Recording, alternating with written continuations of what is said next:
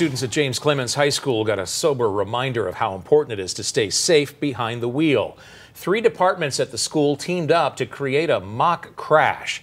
The traumatic scene takes place on prom night.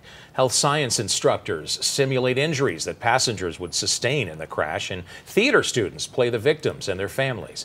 The theater's artistic director tells us how effective this simulation can be. You know, this right now is happening as a simulation, but it could happen for real. And I know it always makes my students, afterwards we talk about it, and they say it made them think more about what would it be like if so-and-so were in a car wreck? What would it be like if this friend of mine actually died? What would it be like if I were the one behind the wheel and I was the one who hit the person on the bicycle? And I think it really helps them to kind of take a step back and think about the consequences of their actions. Students with the school's Jets Press will create a PSA for the entire student body.